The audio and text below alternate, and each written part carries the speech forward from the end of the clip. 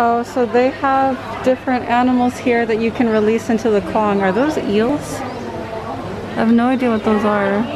There's unfortunate little turtles, little baby turtles, some fish there. I don't know what those are, fish or eels, I'm not sure. Some fish. So these are, and birds, you can release the birds. Obviously I'm not pro that. There's a lot of cats here. So these are all animals that you can release into the wild, sort of. It's not that ethical though. You can feed the birds here. This is the Klong. I used to live nearby.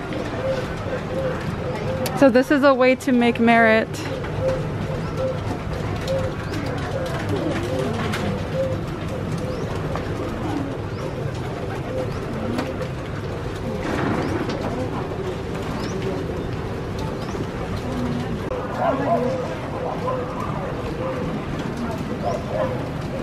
They're asking, they want me to give them food.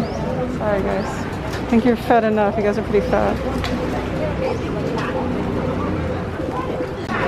This one is like, they're asking me for food.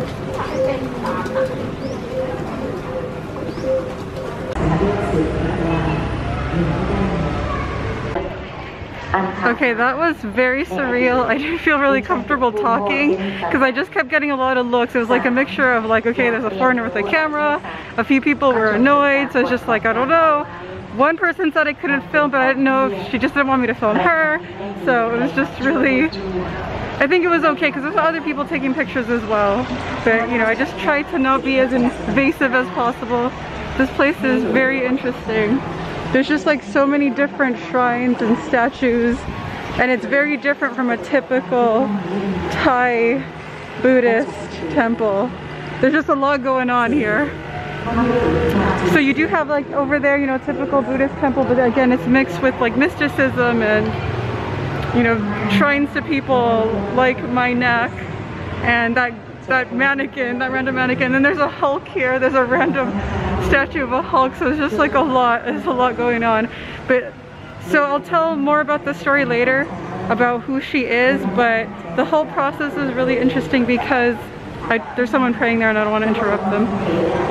The whole process was really interesting because you can choose any offerings you want. Like you can buy dresses for her or for the babies, and it's really interesting that they chose like, okay, you can buy it for a baby or for like a toddler or like an older child, so you can have different clothes that you can choose from. You can buy some food, I think, but it's mostly like clothes, candles, and incense. And for 20 baht I bought incense, a candle, flour, and then a little piece of gold, which I'll show you here. So what you have to do is first you need to light the candle and the incense, and then you go to the first altar and pray and like, you know, think about what it is that you want and you want to manifest. And then once you're done, you put the candle with the other candles there, and then you put the incense in like the incense area with some sand, and then you put the flower in like the flower area, and then you can go inside with your little piece of gold. And then there's a line, and the line, you know, there's a lot of people there. Like that's a very busy shrine actually. So people are waiting in line to put the gold on the statue, or you can put it on one of her babies, and then just talk to her and say what you want. So she's really good at giving you wealth, prosperity, and also if you want a child or helping you with childbirth.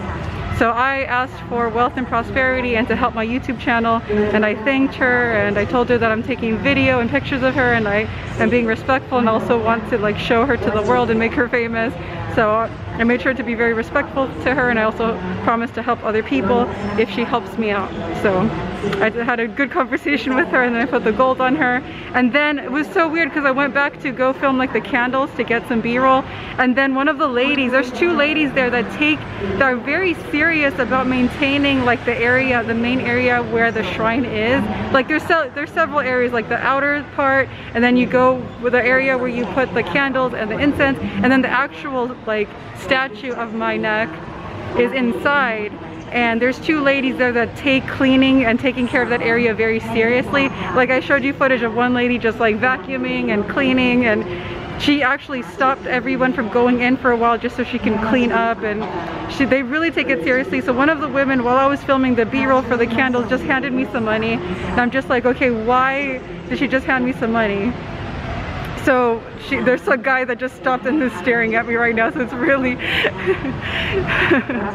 he just stopped and, like, I get so much attention with the camera, especially in like an area where you're like, I'm the only foreigner. Okay, so yeah, she just handed me some money, like 100 baht, and I'm like, and then she walked away, and I'm like, what the fuck? Like, where did this come from? So maybe my neck is giving me a sign that she's gonna grant my wish or whatever. I'm like, okay. So I looked around to like try to give the money back to her because maybe she thought I dropped it, and she just like, she disappeared. And then I went over and gave the money to the shrine back to my neck, because there's like a little area where you can put money in. So I'm like, okay, well, someone just gave me this money, I'm gonna give it back to you. And then as soon as I gave it back, that lady that gave it to me appeared and started laughing. So I don't know, they were just messing with me, but I guess in a good way, because they obviously have a really good relationship with that ghost, because they've taken care of her for a long time. So I see that as a good sign that I'm gonna have wealth and prosperity, and I'll be able to help other people. But that was definitely an experience, and that's not even all that there is in this particular temple. So we're gonna check out, because I saw something over there that was really interesting. I need to go back soon because I have to work, but I have a bit of time to film a bit. Yeah, so this place looked interesting. There's a lot of cool shrines here. So yeah, this is typical. You're you know, giving offerings or getting your, I think it's just, yeah, giving offerings to different famous monks. So that you can see in a lot of different temples here. That's pretty common. And obviously you have Buddha here. But the part that was like catching my attention was like this particular person by the tree. I'm not sure who that is. It's another spirit you can give offerings to. That you can see there's offerings of makeup and water. I like the makeup offerings. That's really cute. So this is someone who will make you beautiful. Maybe I should give her some offerings to make me beautiful.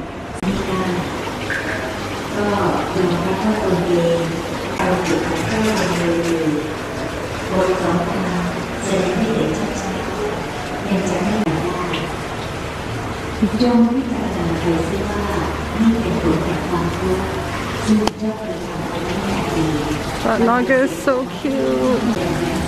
So these are really interesting because you shake this and then one falls out and that will tell you your fortune, or you can pick a ball. So I'm gonna pick a ball and see what number I get. Okay, I got number 7. So I'm gonna go try to find my fortune. But this is a shrine for a Nāga king and queen. I need to look up their story. Obviously I really resonate with Nāgas, so this is so cool.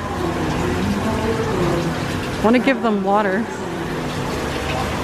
That's why they have the waterfall behind them, because they love water. They get super thirsty. That's their favorite thing.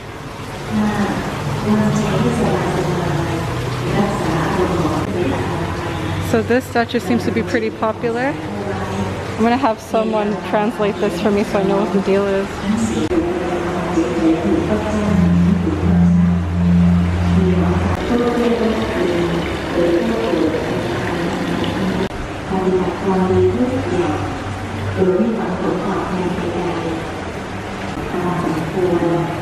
So I am number 7, so this is my prayer. Oh good, they have it in English too. In the state of fortune, according to your previous good deeds, such as staying in the air-conditioned room, what is gainful is easily obtained, but be not greedy. Live your life in righteousness. What has been previously done will produce its fruits. The beloved one will be befriended. After illness, you will be healthy. None can overcome you in accusation. Whoever does good receives good. Alright. Prediction sheet for the 7th. Alright, thank you. So I shook this one until one fell out. At first, like, they all blew up on me, but I got number 13. So let's see what number 13 is. Prediction sheet the 13th.